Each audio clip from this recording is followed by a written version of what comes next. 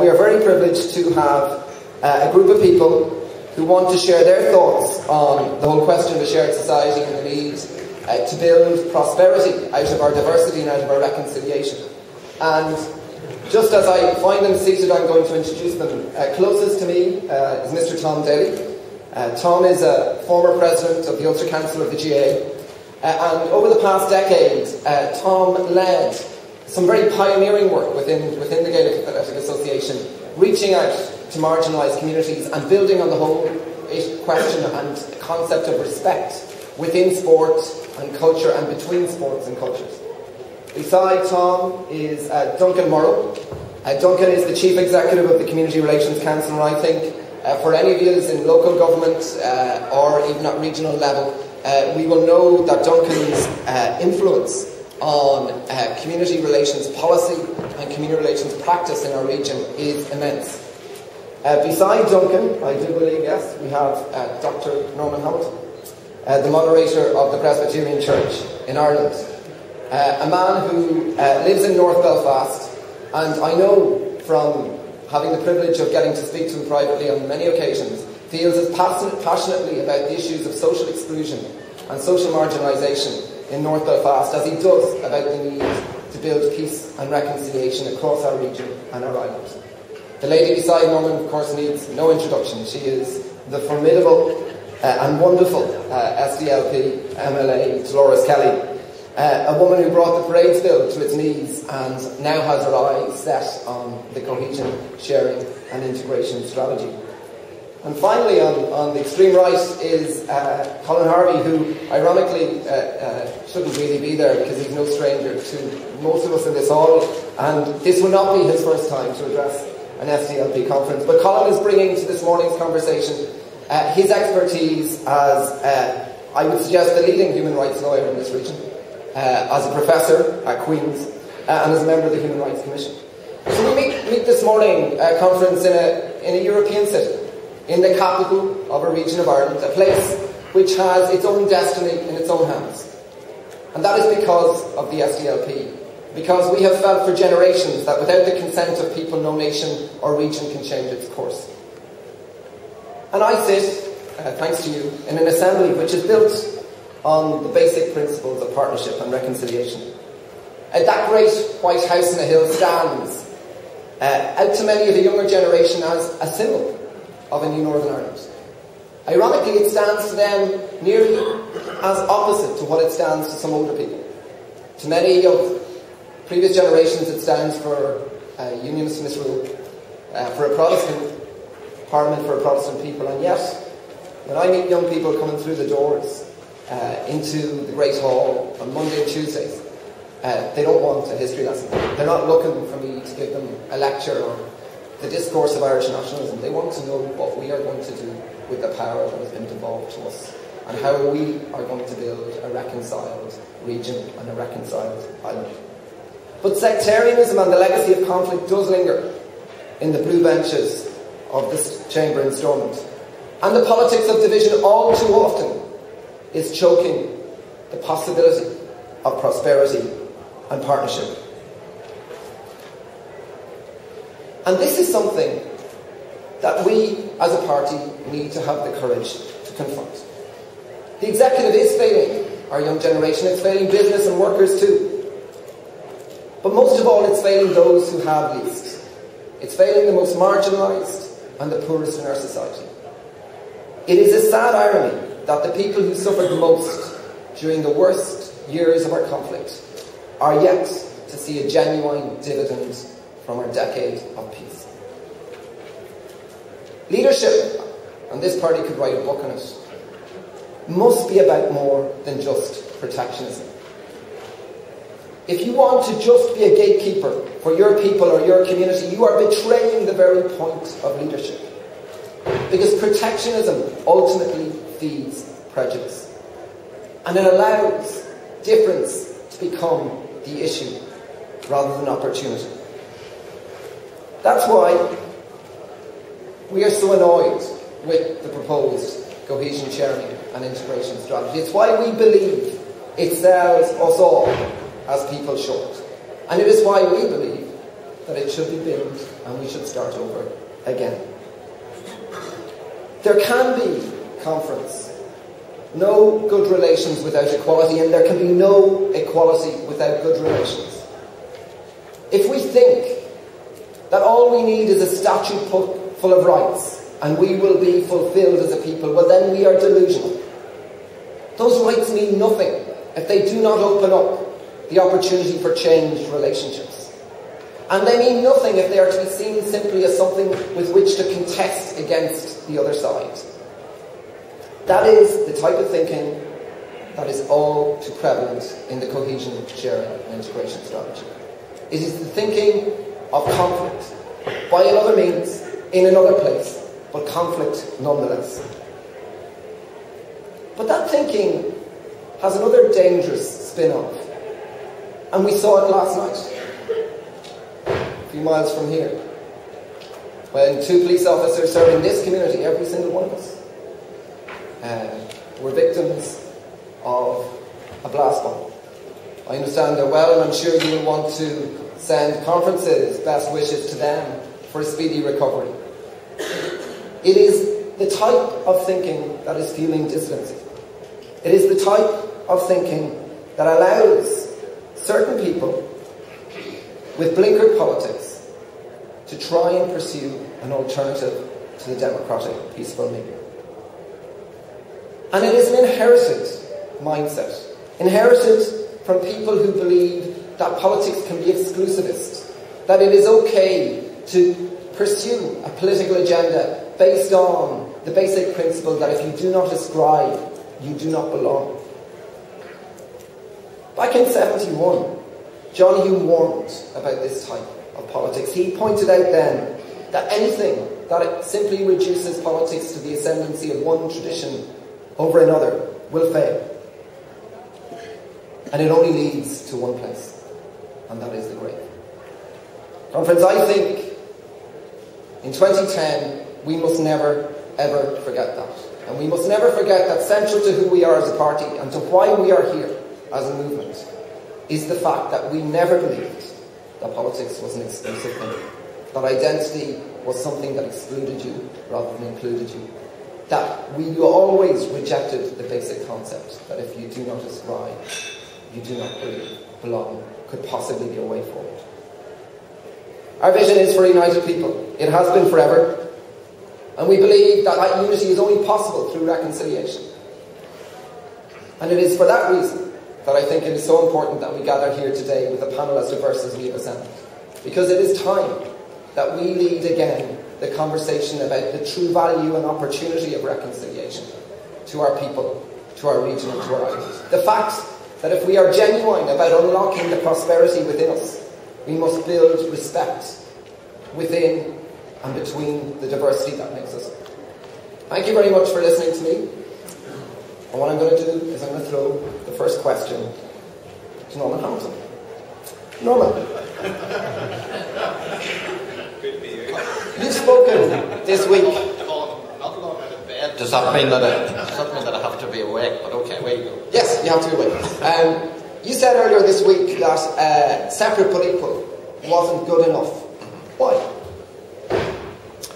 Separate but equal reinforces our fears. And for me, the big issue for this conference, indeed for every political party, for the whole of society, is that at the moment we are simply seeking to manage fear rather than addressing fear. And for example, as long as we remain separate and divided, then the fears that we have of somebody else or some other group or some other tribe are simply left in place or are even reinforced. So for me, I want to say to conference, indeed I want to say to wider society, let's get real and address our fears. Face them rather than simply ignore them or manage them. Tom, respect is at the heart of positive sportsmanship. It's the thing you're told before you put on a jersey and go out to represent any team in any code at any level. What have you learned over the past 5 or 6 years about the need to promote and build respect in our society? Well, I suppose from a GA point of view in Ulster, the fact that as a governing body, the Ulster Council, we have to work in 2 jurisdictions, we have to work with 2 different sets of government departments in order to bring forward development for our organisation. We confront these sort of issues because the overall framework of the GA obviously doesn't get down to that level of detail. So as we began concentrating on developing strategy in terms of defining what it was we wanted to do in this province, the reality of the division in society was of course staring us in the face. Even the reality maybe of how the GA in the past interacted with or didn't interact with the system here. And in the context of visiting all of that, we saw the need for developing a community outreach programme. And our experience of that is that as we have engaged and have been prepared, I suppose, to put out the hand of friendship, we have found increasingly that there is a welcoming response for that. And both internally within our own organisation and with parts of society maybe that we wouldn't have a very strong interface in the past. So what I maybe have come to learn about that whole respect agenda is that it's something you have to be conscious of, but you also have to be in a position to maintain a consistent effort and focus on it. And I suppose that's one of the difficulties for a large amateur sporting and cultural organisation. There are so many different parts to what we do. To maintain a focus on that kind of work does require, I believe, resources, consistent effort, and I think into the future, growing and strengthening relationships with other people of like mind from other parts of society.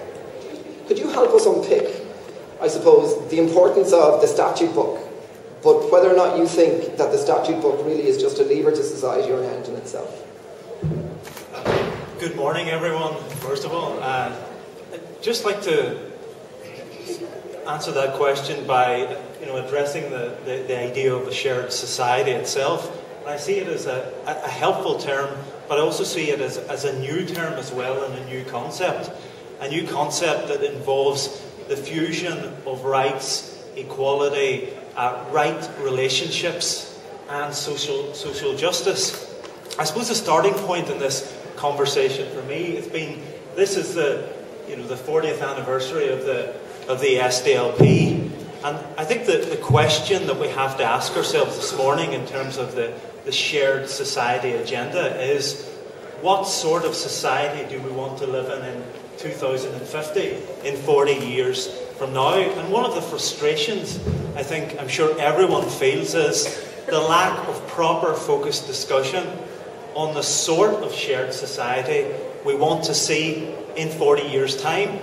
In terms of law, I will confess to being involved in that area, and lawyers get a hard time, and on many occasions understandably so.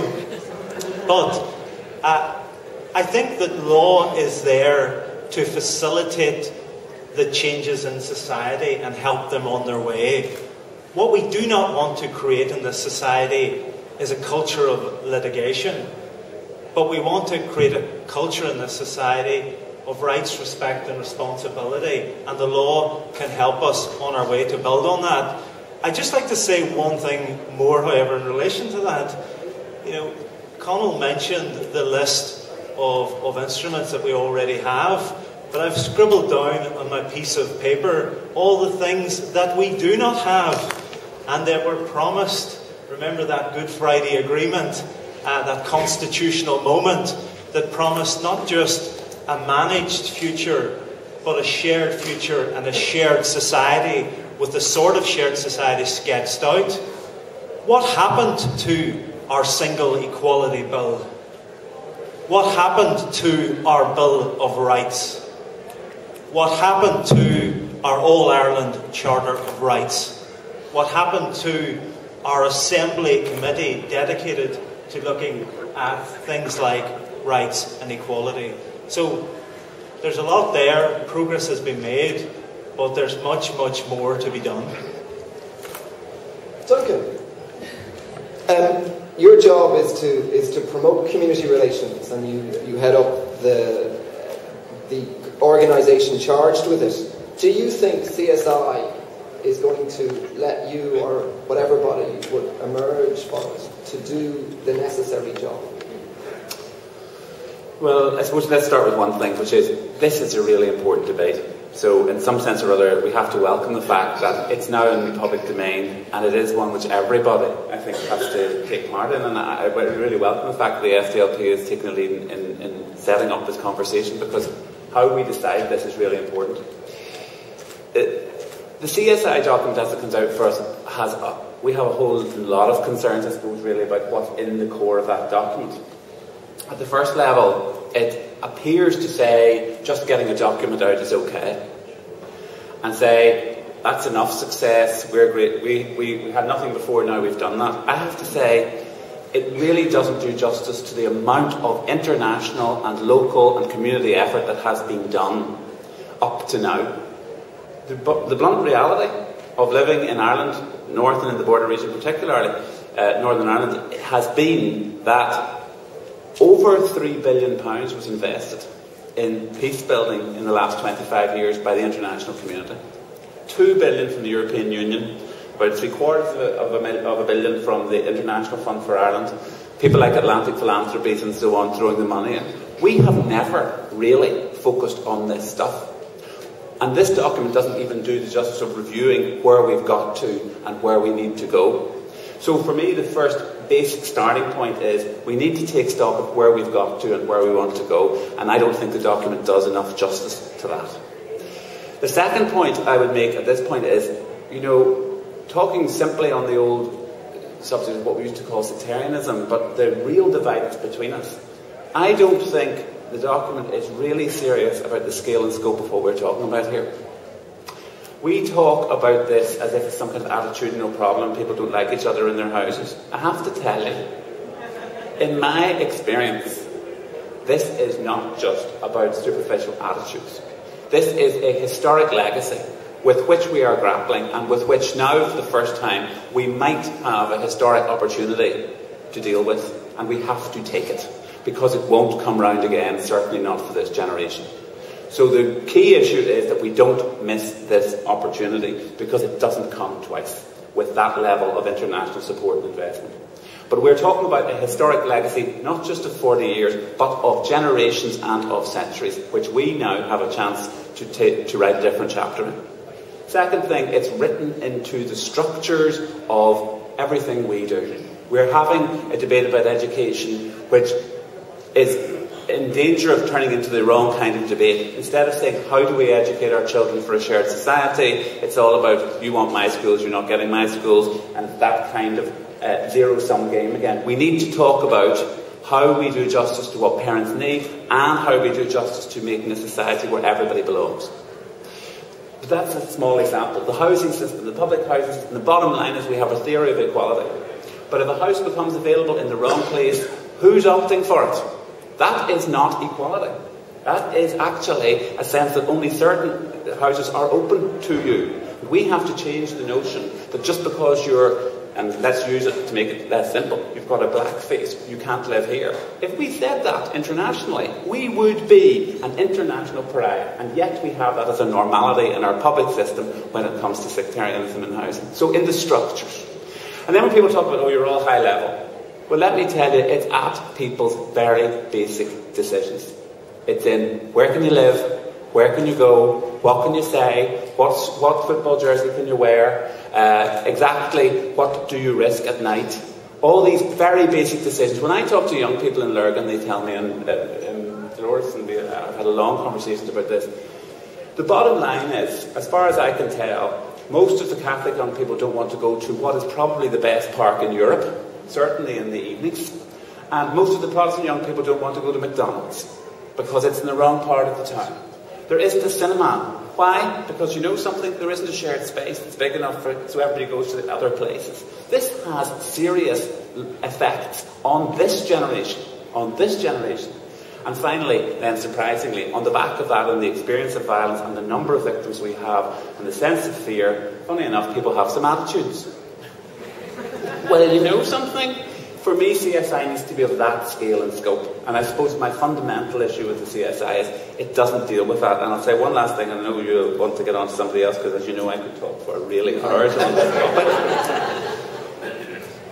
The bottom line problem is we need to, my line here now is we have more pilots than Ryanair.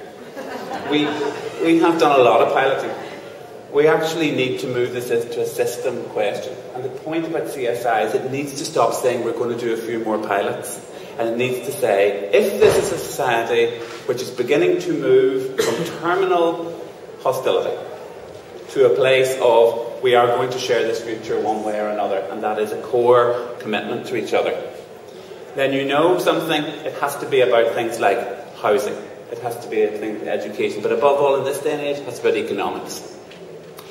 People who think that we're going to get investment in here, while our signature weakness is, if you come here you might be at risk, are kidding themselves. It is not surprising that tourism in the north, in Northern Ireland, runs at roughly a tenth per capita of what it does in the south. And it's not all about the weather. The bottom line is, if we have riots every summer, you know something? The local people leave and nobody else comes in. That is not a way to build a small service industry economy. We can't do that. And then when you're talking about poverty, you know something? I know that poverty creates sectarianism. It definitely does. But let's turn it the other way around. You know something? Sectarianism deeply creates poverty. Because there is no mechanism to get people to invest in places where it simply looks scary and frightening. You cannot attract investment. If we want our children and our brightest people to come and live here, then this needs to be an attractive place to live. The quality of life matters to us. If our universities are to lead creating a global economy, we need to be able to attract the type of research and the kind of things that we need to bring here. This is not a marginal question. If you're talking economics and you're talking poverty, the bottom line at the moment is, if you live near an interface and you get up and go, then you get up and go. And these places remain deeply, deeply impoverished. People say to me all the time, community relations, middle class chattering issue. I have to tell you, the people who are paying the price in this community for sectarianism are not middle class and they're not chattering. They're people who are living in the worst, most impoverished areas of this community. So an anti-poverty strategy which does not seriously tackle the issues of how we get jobs into places which are currently not jobs is not serious. So I'll leave it at that. Thank you, Duncan.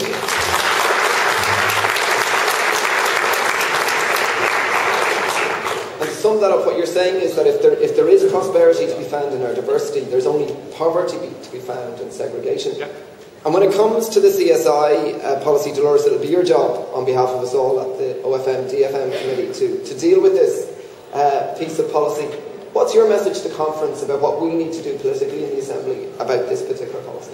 Well, can I just say, following Duncan, which isn't easy at the best of times, I was very grateful that Duncan came up to Lurgan, because people will know that the Lurgan, and North Lurgan in particular, and parts of Drumbeg, actually is an area where there have been young people involved in street violence as a precursor to actually draw them into distant republicanism.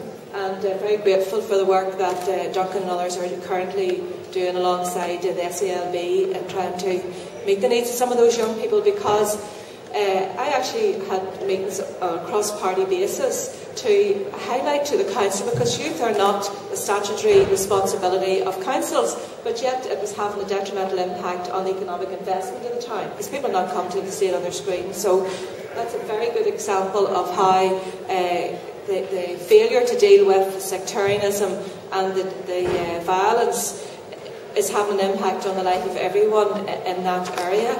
But in terms of the CSI, it was interesting. I don't know if many of you saw Hearts and Minds, and Norman did very well the other night, but Francie Malloy, DUP never showed up. And Francis Malloy was doing a Pontius Pilate and saying, well, this is not a Sinn Féin document. He was trying to distance himself from it. So the message is starting to get through, and at a recent CRC conference in the Stormont Hotel in Belfast, I must say I quite enjoyed Bernadette McGillisky telling Martina Anderson what the principles of republicanism were, and I'd given her a definition for cohesion, sharing and integration. Nobody else needed to speak after that, because it really is about individuals and organisations collectively and society as a whole saying to Sinn Féin and the DUP, who are the authors of this paper, that it simply is not good enough and it will not do. We've waited almost 2 years for the publication of this document. People will recall the only reason this document is on the table was to get that ever-principled person, David Ford, over the line to the Justice Ministry post. And this is what the Alliance Party seem to have bought, a pig in a poke really, in relation to this particular document. It really is not up to standard, but it is very scary because at a debate in the Assembly Chamber, Martina Anderson said that good relations was acceptable, not essential. Equality, she said, was essential, good relations desirable. The desirable, acceptable criteria. But that's all the far they were going to go in it. But we're already seeing the two parties starting to drift away from ownership of this paper, and I think that's what we need to continue to do, to challenge them on it. I could just say that, trying to think in terms of this document, what others have said is very clear. This is the one and only chance. Billions of pounds, as Duncan has said, has gone into many of the areas we all represent, and yet how much better are the lives of those people that live in those areas? I would challenge you to come and say to me, people are living much happier, better lives, much more settled and free from fear and suspicion as a result of the millions or hundreds of thousands poured into interface areas. And Sinn Féin and the DUP really do need to be challenged over this. And this is the bit I was going to say. At all of the public hearings in the consultation, Sinn Féin and the DUP sent out officials like lambs to the wolves to articulate the vision of this document. This document was written by the advisors for Sinn Féin and the DUP. And Sinn Féin tried to say it's based on equality. Well, they actually sold out on equality even within this document because it is gender blind. And also that Assembly debate, the Junior Minister Robin Newton said that it's really not for the GLBT sector. You know, their turn maybe will come around 2012. So Sinn Féin sold out on sections of equality in order to get this document on the table, and it really is not good enough. Thank you, Dolores. Are the roving mics in the room? Can I just check? Do colleagues have any mics? Yeah, they're there, are they? Go. Pat Convery, Lord Mayor Belfast. I would just like to ask the panel, how, with our vision on a shared society, can we get to a situation whereby the likes of the violence that we have in interfaces, whenever we have them, and we still have them, and some people think that we can just do without them. The reality is that they're there, and we have to put in all the effort that you're talking about and the panel are talking about to build those relationships that people feel safe. But how can we challenge the way that government is looking at interfaces when it comes to the summers? There was talk there about interface violence. But we now have a situation where we are giving out money to ensure that there won't be violence by taking young people, especially, away from local communities for the day whenever there's a parade on. Now, I feel that that is us, and when I say us as a government, turning around and rewarding a threat of potential violence, or saying we don't want you in the area to ensure there's not violence. I think we should be trying to do more work with youth work, with cross-community work, and a situation of putting on events in local communities at the time of these parades, so that people are diverted away, and subsequently, if they behave, that they might get some reward. Not the other way around. It seems to be in school you wouldn't reward a child for being misbehaving, but if they behave, they'll possibly get the reward. And I think that for too long now, we're just dishing out money, and it has become a funding stream. We dish out money at interfaces for workers, large amounts of money for salaries. They work from September to the end of June, and in July and August they seem to go on holiday and everybody else goes mad. Anyone wants to take that one? Yeah, go ahead, Duncan. First of all, I have to agree with you. I think one of the big problems we have at the moment is we don't have a serious youth strategy at all. What we have actually is a system which is essentially creaking at the edges. It's a Cinderella. And yet when you go to communities, particularly communities in the inner city or in some of the towns as well around the States, they would say to you, the issue of how we cope with young people is perhaps the biggest one. And one of the difficulties we have with the CSI document actually is that it seems to treat this, first of all it says the young people are the problem. Actually our view is the symptom of young people is the problem is a symptom of a failure of what we're doing. And so we would say, first of all, we need a review to look at exactly what are we doing for young people. This issue of throwing money at interfaces, to be honest with you, in the last 5 years, every single summer we end up in the same place. A couple of months, everybody starts to panic around certain situations which are particularly volatile, and money then can only be thrown in because there isn't a plan. But the bottom line is we need to have long relationships with young people built there so that exactly the kind of thing that Pat's talking about, we're actually engaging people in their own programs and diversions is already there. The other aspect, I suppose, of that is, you know something, we run a system where our schools and our youth services are shut during most of the summer months. And we, in a time of cuts, are going to have to rethink about schools in such a way, and the facilities and the local facilities that we have. Could we find a way to make those available year-round to people? Because some of the kind of what you call diversionary stuff is useful. For example, might be sport. Sport's been an extremely useful thing at times for people to say, you know, I'd rather do that. But if all the games fields are actually closed during the summer, or there's no youth workers to look after them, or we have insurance problems in terms of opening these things, we're not actually getting best value out of this kind of stuff. So in terms of sheer economics, we need to be looking at what's there. And if I was to say there was one thing I would say to the youth strategy is a really important one. Last thing I would say to you is this, is on the issue of interfaces. Interfaces are a scandal, because essentially what they say is, we can't keep you safe unless we build a 70-foot massive permanent construction at the bottom of your garden. And you know something? That is a failure of us as a society to make a fundamental guarantee to people, which is, you're safe, you know, because you're safe, because this is a community which keeps you safe.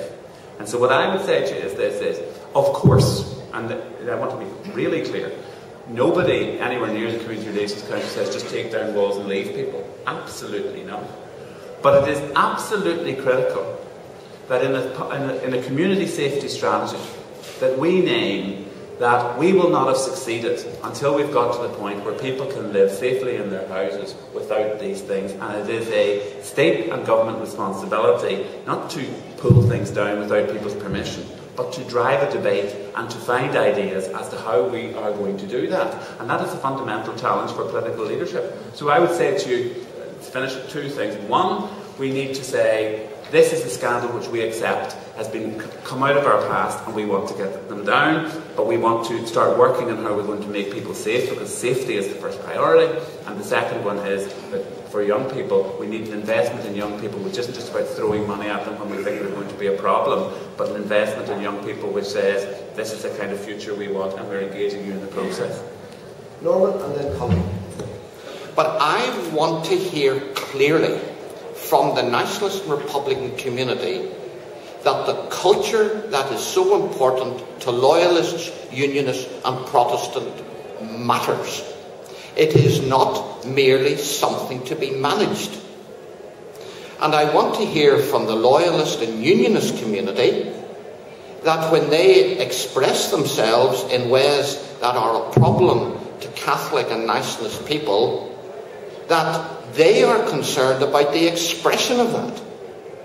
Now, This is a responsibility, it seems to me, in the first instance, for political and social leadership. If I cannot hear from the folks on the other side that who I am matters, and hear it consistently, what imperative is there? What even desire is there in me to be even nice to you? And I mean, we are known as a sort of Keith Millifoyle of a place of 100,000 welcomes. I want somebody to say to my community, 100,000 welcomes to your community and your culture. And I want to find a mechanism of saying 100,000 welcomes to your culture. Now, I know the number of politicians here, and I genuinely am always extremely restrained in being critical of politicians, because you guys have an electorate to satisfy every year virtually. I don't. So I'm very conscious of that. But there is a specific responsibility on the elected leadership to model and to mentor hospitality, welcome, respect in public all the time, so that the folks who aren't hearing it at the moment begin to get the message. Thank you, Norman. It says in New Ireland.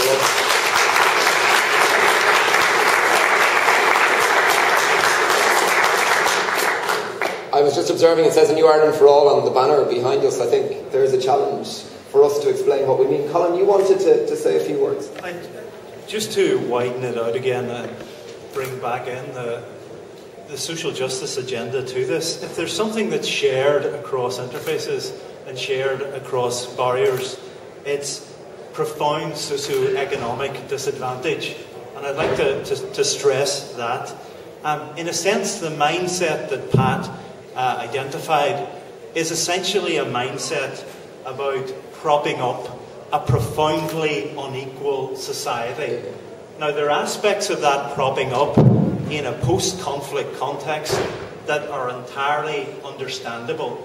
But if we are going to shift the conversation to a conversation about what sort of society we want to live in, we have to name it for what it is. At the moment, a number of mechanisms that are in place are simply propping up inequality in this society. And that inequality, as all the current research points to, creates unhappy societies, it creates unhealthy societies, and ultimately it maintains, establishes and fosters divided societies as well. Now, when law gets mentioned, when rights gets mentioned, when equality gets mentioned, everyone automatically thinks about courts. When we bring in socioeconomic disadvantage and poverty and we mention rights, people think of courts. But some of the leading work in the area of social justice at the moment is looking precisely at Duncan's point. It's looking at economics, it's looking at budgets, it's looking at the budget process. Politicians often make high-sounding speeches about social justice, about anti-poverty, but what some of the groundbreaking work in rights and equality and social justice at the moment is looking at the budget process, looking at the economics of it. Are we doing what we say we are doing through the tools at our disposal? For example, through the budget process. And I would underline today that that's one we need to keep a very, very close eye on as we go forward over the next few years. But my premise, I suppose, is a premise about inequality. Unequal societies are unhappy, unhealthy, and they're divided societies. And Colin, just to be clear about what you mean when you say inequality, because it's become a bit of another one of those peace process phases. You're not just talking about sectarian inequality, are you? You're talking about socioeconomic divisions too. Two things I think I'd like to highlight in relation to this. Absolutely, Conall. Socioeconomic disadvantage needs to be more and more thought of in equality terms. Anti-poverty strategies need to be thought of in equality terms. And that's absolutely absolutely vital and important to what I'm saying this morning. As I look across to my left and see the 1, 2, 3, 4, 5 men and 1 woman, the second key element in that is, and one, remember, that did find its way into the Good Friday Agreement, is the participation of women in public life. And if I was to underline a second major issue confronting this society at the moment, it is gender equality.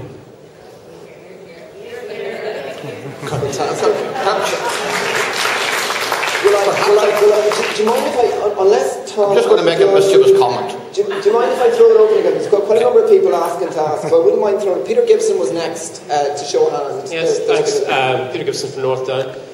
This process is largely about the SDLP developing a new approach about a shared society for the benefit of the party and for us all. And I'm hoping we can look forward to a bit of a barbecue of some sacred cows in this process. Or maybe fixing metaphors, elephants in the room. And I think one of the elephants in the room in Northern Ireland has got to be segregated education. And I think we have to have a hard look at that. Now, segregated education is related to segregated society as a whole. But I think, and I would put the challenge to, and I speak within the SDLP as someone who doesn't hold any of the conventional religious beliefs, and believes that really the role of religion in schooling is that children should be taught about the Judeo-Christian tradition that we have, but that churches should not be involved in providing schools either directly or as transferable. So I'm asking perhaps the outside members of the panel as to whether they feel that that segregated education is an issue that needs to be addressed, and that perhaps we do need some radical approaches within the SDLP and in our society regarding that. Good. Fair question. Who'd like to take that forward? The hub. Might as well take it. Why not ask the easy questions? Why not ask the hard questions? Okay. I'm speaking in this case on where the Community Relations Council has come to on the question of education. It's our view that the critical question in practical terms is that we absolutely have to stop educating sides.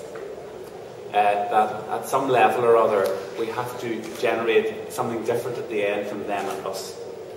However, it's our view that in practical terms what that looks like doesn't mean just to say just roll across existing schools which people have or they think are important to them.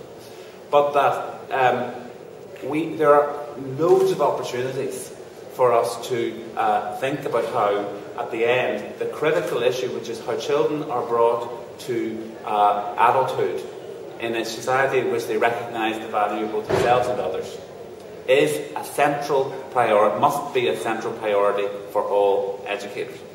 Now, I have to say, our great moment was the Bain report, because we believed that in something which looked like it was about school estate, offered a whole load of opportunities.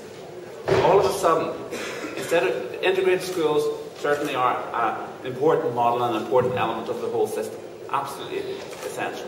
But an integrated school must be a genuinely shared school. It mustn't feel like the occupation of one by the other. So the question of what an integrated school looks like is important. It's not just integrated because everybody's in it. It has to be integrated because everybody feels like it's a warm home for them. So be very clear about that. The second thing is that there are huge opportunities, for example, in sharing through the curriculum. In the curricular entitlement framework that is there now, why, if we have a context of one having very good language facilities, one school very close by having very good science facilities, in the context of cuts, why is it not possible for us to share those, particularly as people go up the school system? In a context where village schools are having to close, and we're talking about busing half the community from one place to another, is it not possible for us to start talking about jointly managed schools? In the context of Lisnelly in Omagh, is it not possible, and it looks as if it may well be possible, to have a shared campus where core facilities are shared, such as sports facilities and so on? In thinking through the curriculum, how can we not think around stuff like history, religious education, culture and arts, sport, and so on, these things which divide us, but also in the ordinary things which don't divide us, like maths and physics, that we can actually have people alongside. And then maybe finally, that there are ladders also in age group. that people feel differently about their 4-year-old, their 11-year-old, their 14-year-old, their 18-year-old. That possibly we should be looking at a system which puts people more and more into shared education as they become older.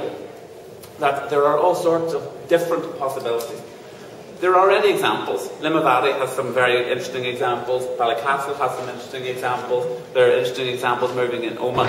We need to look at what the opportunities of the time are. We certainly need to move to a system in which we understand all of the children belong to all of us. All of the children belong to all of us. And we have a responsibility to everyone. That no child should go to school to be educated in a way which sees anybody outside their school as an enemy. And that beyond that there are real opportunities planned through the curriculum and in the practical structures of the society to move us into real and meaningful engagement so that when we come out we also know each other. Anyone else want to pick up on that one? No? I think it would be remiss of the moderator of the Presbyterian Church not to respond to that one. We would actually agree substantially with what Duncan has just said. There are, as we all know, important sort of major considerations around this because very, very large sections of the community as parents are making choices about, at the moment, about who they want to provide an education for their children.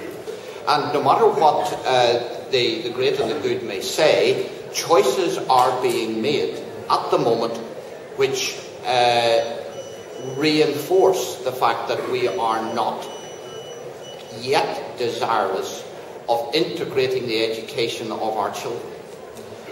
Now, as a church, we are very open, Presbyterian Church, we are very open to whatever new models can be produced that will result in integrating our education in whatever way those are.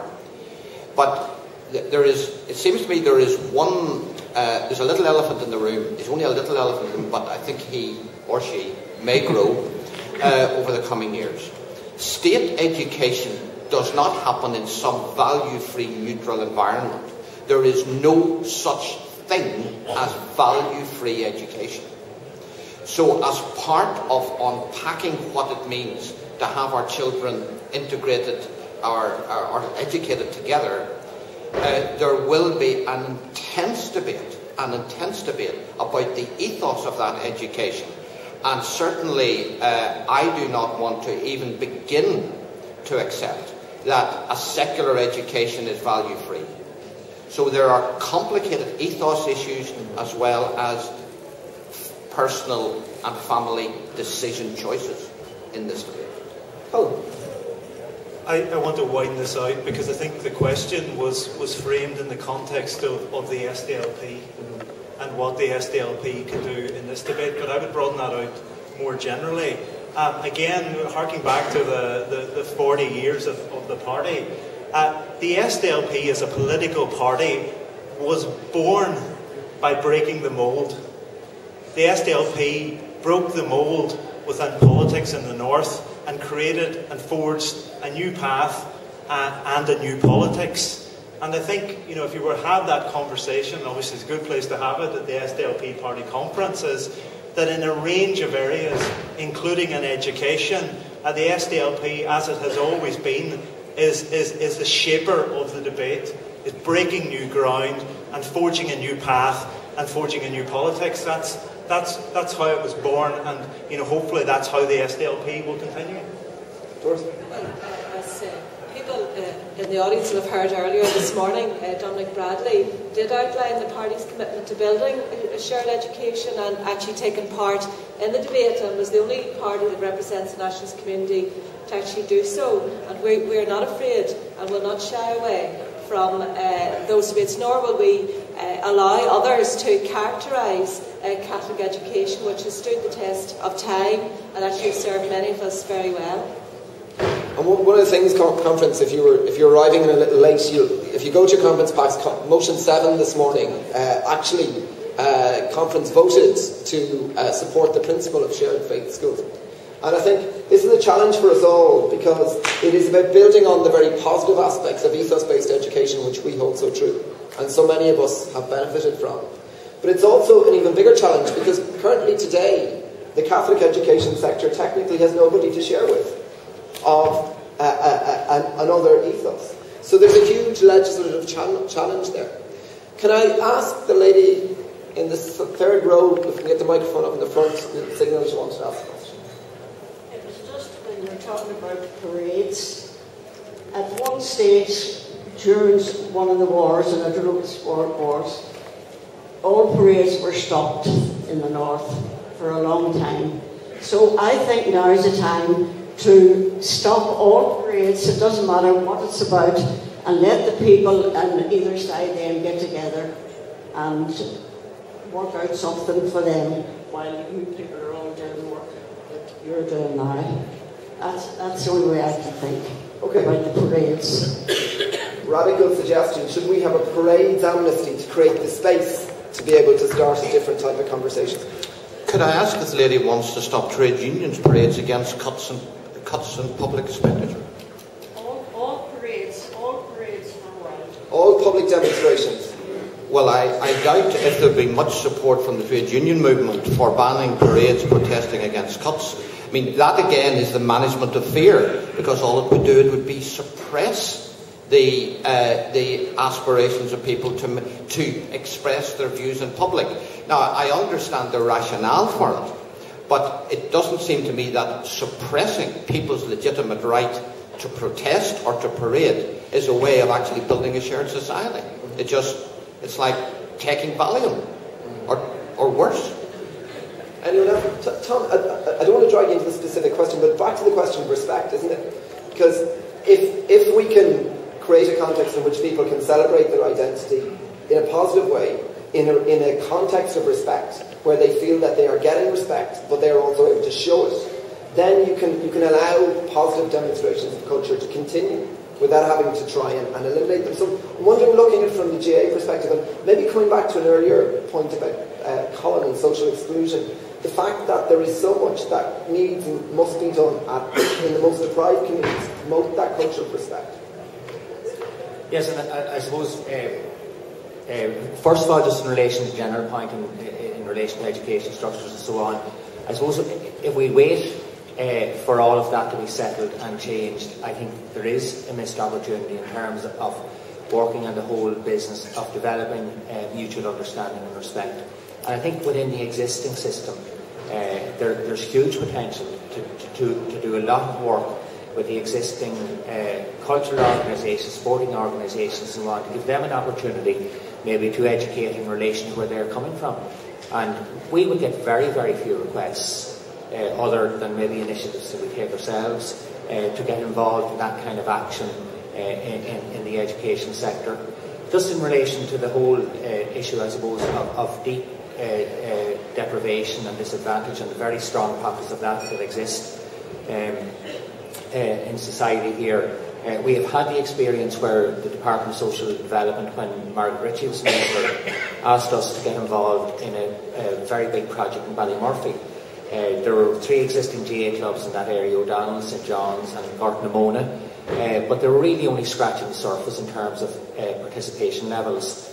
And over the past 3 years, the GA at national level has put 400,000 into that area, employed a community development worker, a coach and so on, and we have found that we have had a tremendous response from the youth of the area, and a huge increase in the involvement of young girls in the playing of Gaelic games in that particular society. They have now linked in with the respective clubs, developing a sense of community involvement and identity. I suppose the challenge for us into the future is how do we sustain that. That's a funded pilot project, and I know that many organisations involved in all sectors, I suppose, of the voluntary and community development end of things here face that all the time, where things are funded on a fixed term basis. What do you do when the pilot ends? How do you sustain the activity?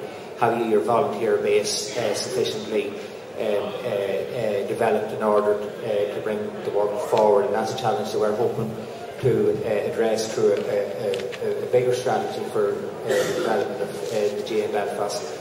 But I would have to say that again our experience has been that when the effort was made, when the resources were put in, that the community responded, and I think that it has had very positive benefits. Thanks, Tom. Anne McQuillan is showing, and I have another gentleman down the back, and we're in now the last few questions. So anyone wants to ask a question, please get your hand up for me. Anne McQuillan. I'm Anne McQuillan from Ramada.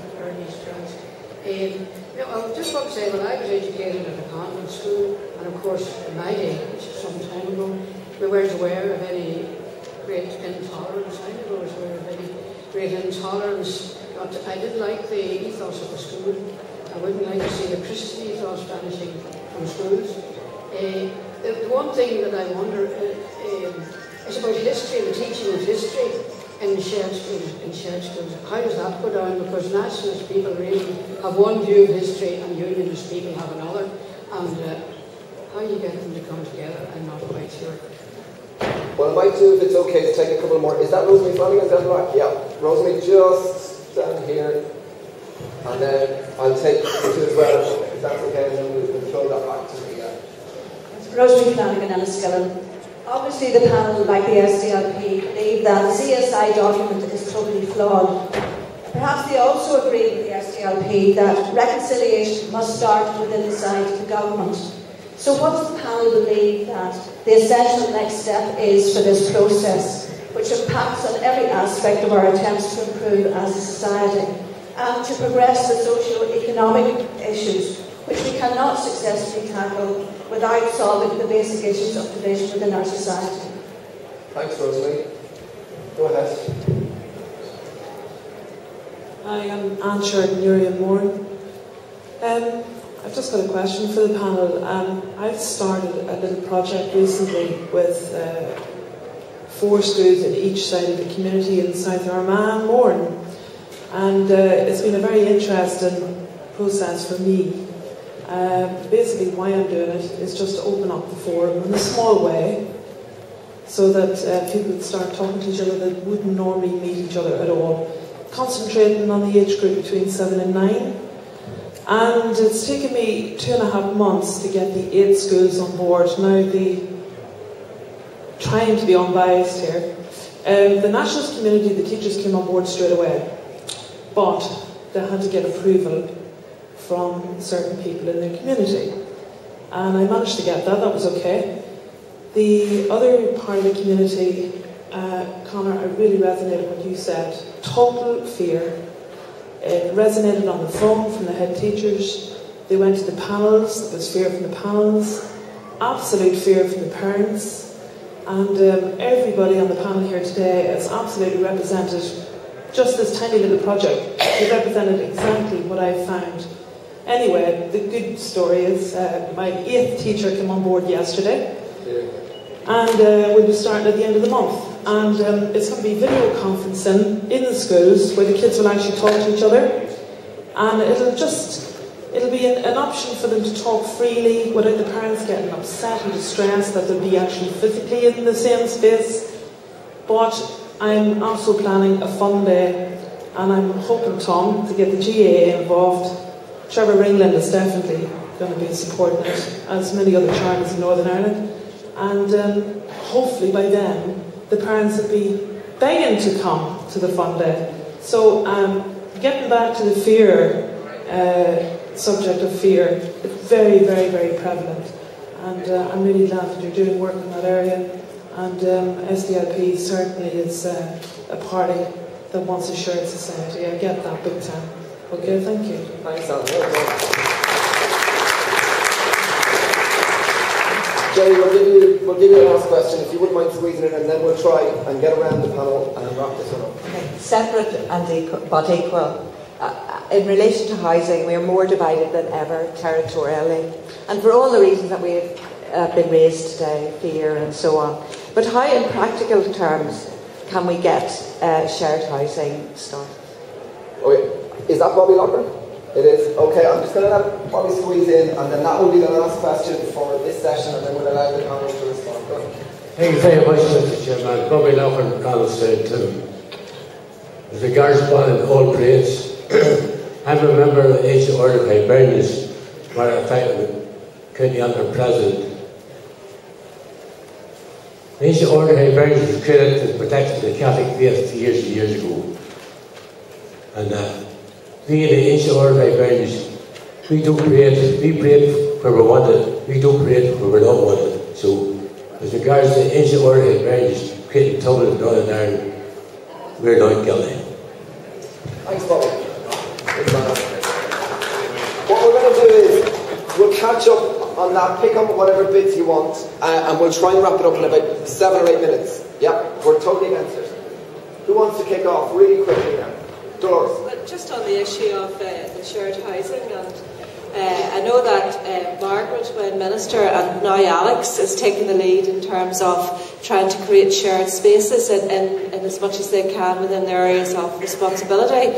I met yesterday with our local housing executive manager, who was explaining how the central area of Craigavon is going to be working towards a shared neighbourhood scheme, which will actually have inbuilt good relations strategy and charter, and that all people will subscribe to. In parts of Banbridge, part of my constituency, I think Margaret opened a shared housing scheme where people actually sign up to certain standards of behaviour, and this is the area that we want to live in. But the people who are going to live in those areas, a little bit others coming and imposing, our departmental officials, it's actually about having a conversation with people about the type of neighbourhood and the ideology around that, and that's something that SDLP Minister, both Margaret and Alex, have been taking the lead in. And I know that Margaret held 14 workshops right across the north and having a debate with all individuals and organisations about a shared society, what they want to see. I just want to commend you on your work, and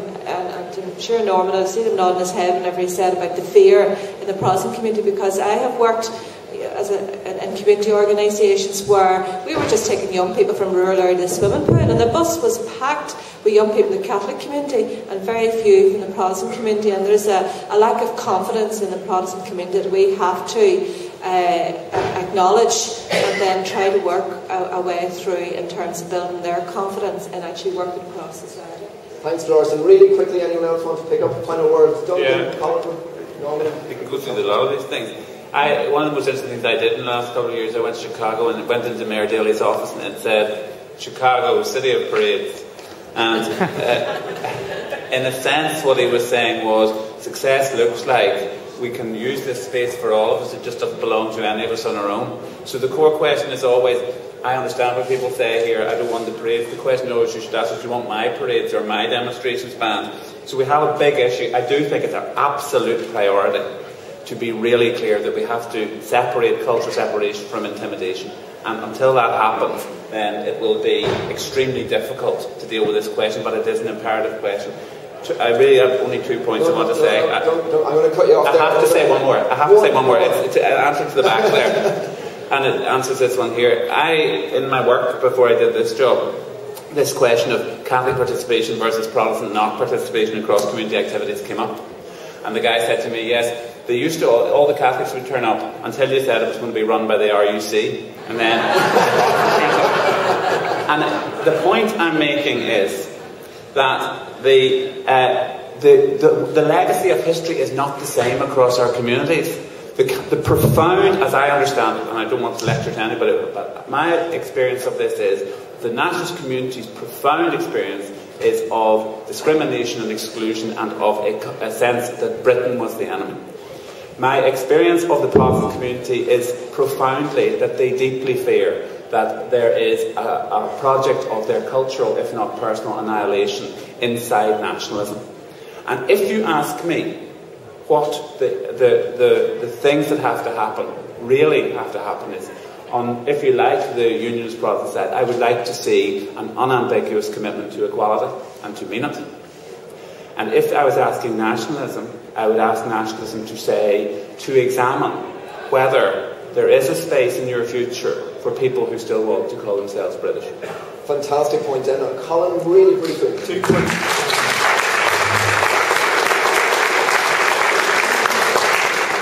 Just 2 quick points to hoover up a number of the questions that were asked. First of all, in relation to the debate around ethos, I'd just be totally candid about this. I think those involved in the rights, equality and social justice debate need to be much more humble about the origins of the concepts that they use, and that includes their theological basis as well. You can't talk about human rights without recognising the origins of some of those concepts. Point one.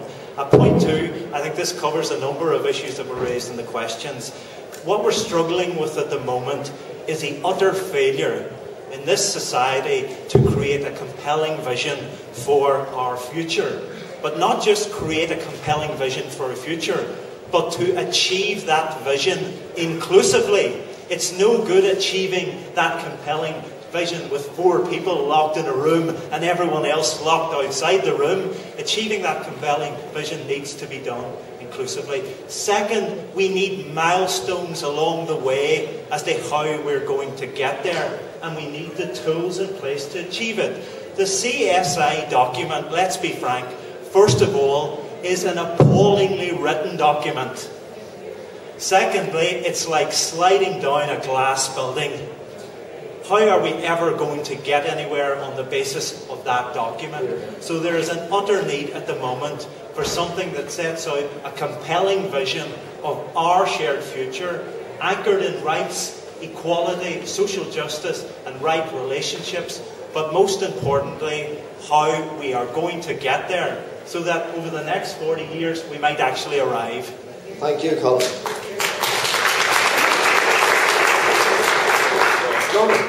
Really succinctly. Yeah, there's loads I could say, but since you're a good chairman, you'll not allow me to. Are you finished? I'm looking for a free cup of tea out of it. Really 2 things, one about parades and one on a bigger things. I mean, the phrase, and please take this the right way, that some group doesn't walk where they're not wanted, actually articulates the problem. Why are they not wanted? What needs to happen to make them wanted? So for me, it is absolutely not an answer to say only have your own culture expressed in your own area. That is simply managing division. The second thing I think I would say is that in putting together a shared vision for the future, all of us, and I know this sounds really twee, it's as big a challenge to those of us in the church sector as in civic society or political sector. I actually need to build a relationship with the folks in the SDLP so that I can hear where you guys are at, and I've spent the last week in Uri and Moore, and I'm back there tomorrow morning at the end of a week's visit to the area. I have heard the most horrendous personal stories of fear and intimidation from Protestant people in Uri and Moore. And I am really struggling, having heard some awful stories this week, as to how I bridge the gap between the stories I have heard and a healthy society in Uri and Moore. And I need your guys' help, your help to do it, but you also need to hear from me as well. I feel terrible having to cut you short, but I think Norman deserves a tremendous round of applause.